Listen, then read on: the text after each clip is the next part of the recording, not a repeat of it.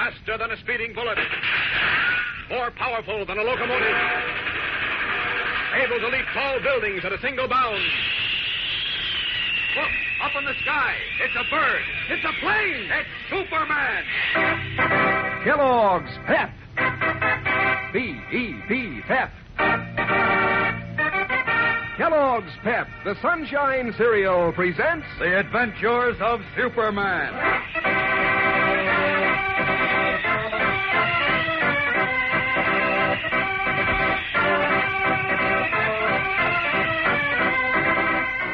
Today, Superman is unaware of the grave danger faced by Jim Olsen when the young reporter is trapped while attempting to carry out a plan to expose the enemies of tolerance.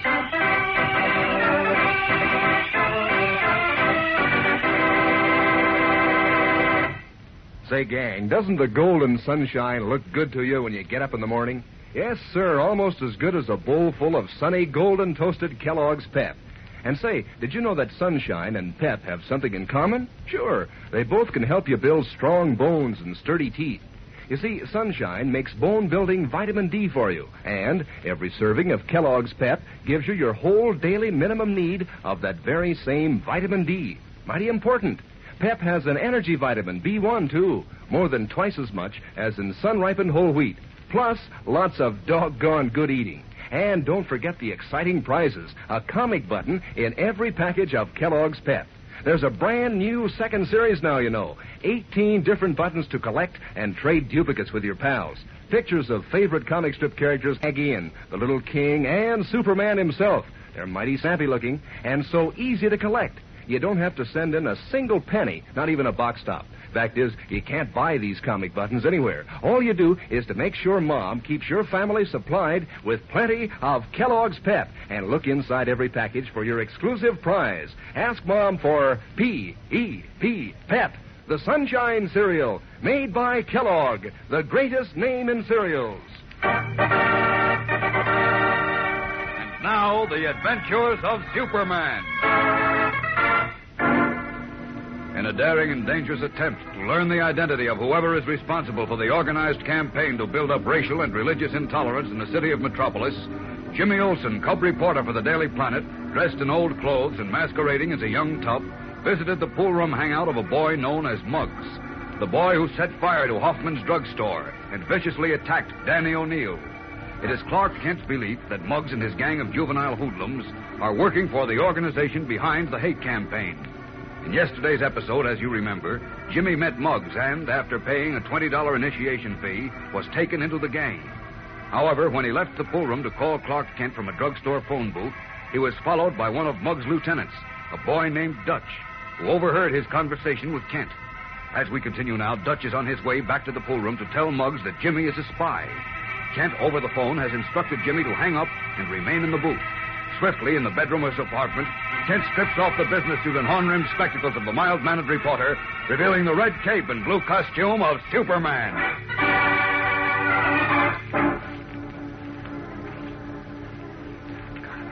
Got to stop that boy. Stop him before he gets to the pool room. If he tells Muggs what he heard, we're licked. Up with the window. Out and away!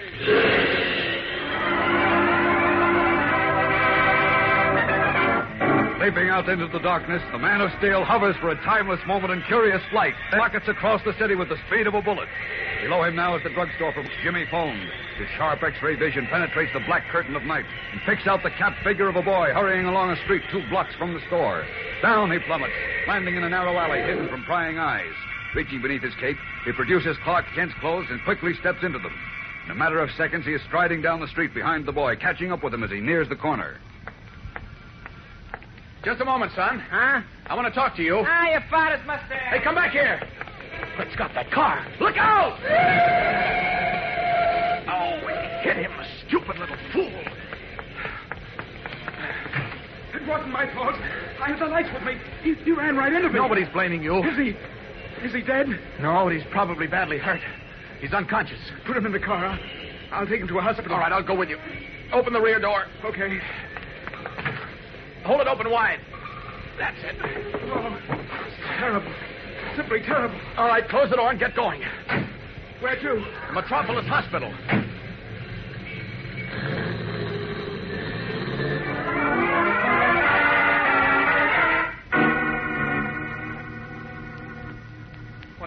Doctor? Well, it's hard to say, Kent. Uh-huh. No bones broken, but there may be internal injuries. We won't know until we do a set of x-rays. Well, whatever it is, keep him in a private room and bill the Daily Planet. And above all, no visitors except myself. Well, we'll have to report this to the police, you know. Oh, that's okay. I'll clear it with Inspector Henderson. But remember, Doc, please, no visitors. I don't want that boy to talk to anyone. Why not? Because he knows too much.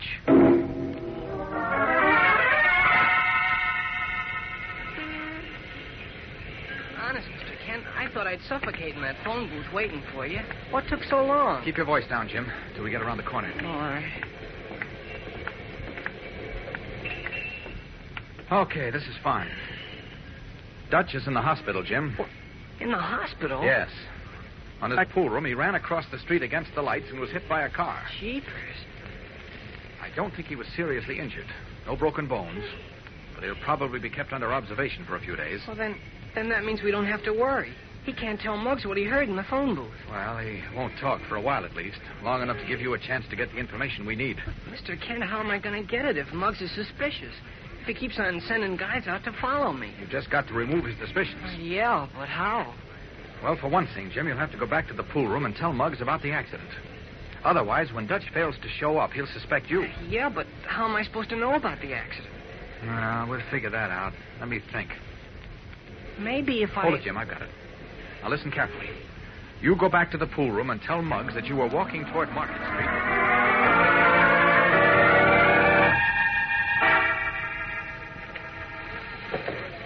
I was walking toward Market Street, Muggs, and all of a sudden I heard this car pull up short. Yeah? Turned around, and I could see he must have hit somebody. I ran over, but a couple of guys got there before me. They was carrying a guy who was hit into the car, and they were saying something about getting him to a hospital. You sure it was Dutch? Yeah, I got a good look at his face. I was going to tell the guys who were taking him to the hospital I knew him, but then I remembered what you said about keeping my lip button, so I didn't say nothing. You played it smart. If you opened up your trap, they would have took you to the hospital and asked you a lot of questions. Yeah, that's what I figured. Well, what do we do now? Nothing. We lay off. Dutch won't talk. Give him a phony name. There's only one bad thing. Yeah, what's that? I had a job for Dutch to do tomorrow night. Oh, how about me doing it? You? Yeah, why not? I know the ropes. You don't know what we're doing. Oh, all you got to do is tell me. You know anything about cars? Automobiles? Yeah. Sure, I worked in a garage back in Philly. Oh, yeah? Yeah, sure. Okay, wait a minute. Hey, Charlie? Yeah? Anybody in the back room? Nah. Okay, Olsen. You look all right to me. Come on in the back room. Low down.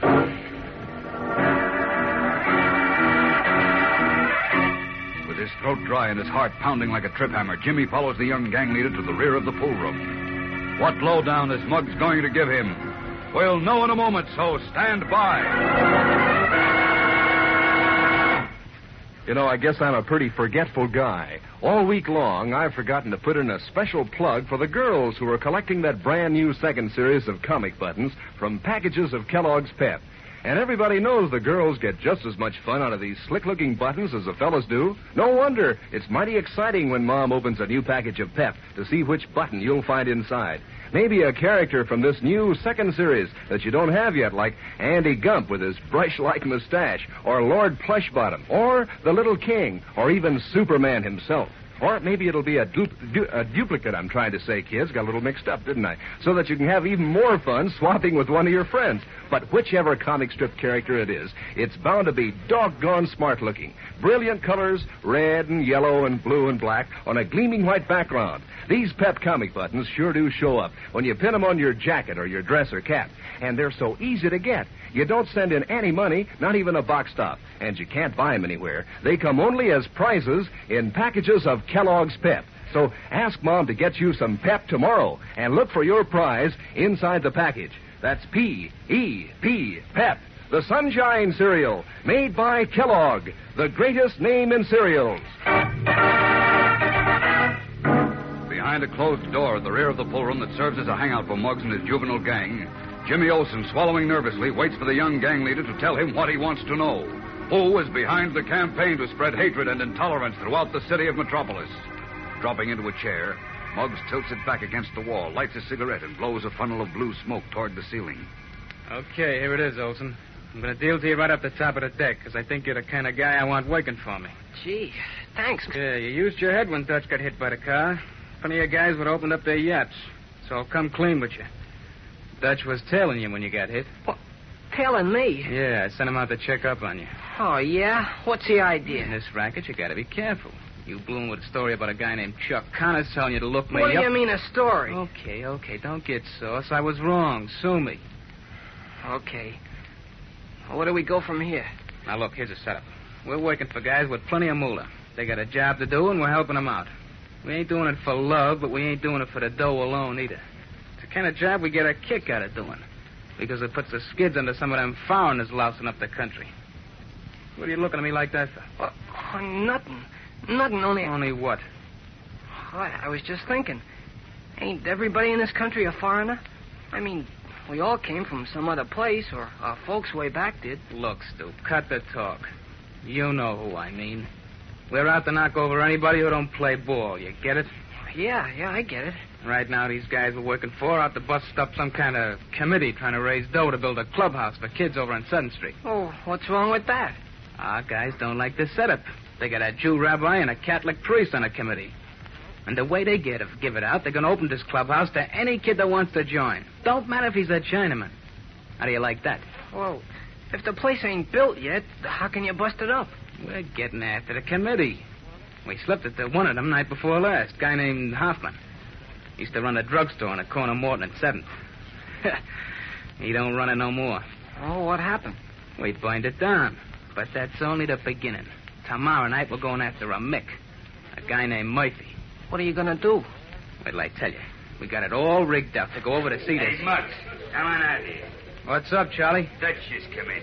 He says he got clipped by a car and they took him to the hospital. Yeah, I know. How'd he get out? Don't ask me. But he says he wants to see you bad. Here he comes. Petrified, the blood in his veins turning to water, Jimmy stares at the squat, full-necked owner of the pool room as he announces the unexpected arrival of Dutch, the boy who overheard his conversation with Clark Kent. Visions of what happened to young Danny O'Neill at the hands of Muggs and his gang flash through Jimmy's mind. Through the open door, he can see Dutch walking slowly toward the rear room, and with each step he takes, Jimmy can feel the jaws of the trap he is in tightening. Frantically, his eyes sweep the room. There are no windows. The only escape is through the door, and that, he knows, is blocked. What will he do? What can he do? Gang, don't miss Monday's thrill-packed episode no matter what happens. Every moment of it is tense and exciting as Jimmy, with the trap sprung, fights for his very life. So be sure to listen Monday, same time, same station, for the episode entitled The Hand of Fate. And remember, for breakfast, it's Kellogg's Pep. For excitement, the adventures of Superman.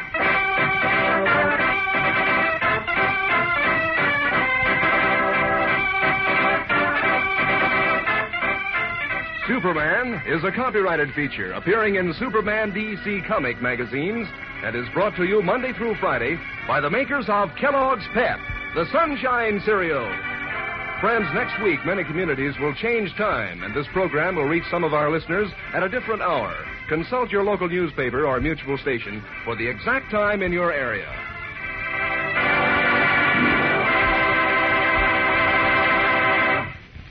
Say, kids, if you're training your dog, try rewarding him for good behavior with Kellogg's Grow Pup. There's a dog food that makes a hit with dogs right from the word go. Gives them swell, meaty flavor and gives them 3 different kinds to pick from. Grow Pup Ribbon, Grow Pup Meal, and Grow Pup Pellets. All full of what it takes to help keep a dog right on the beam, to help build strong bones and teeth and muscles.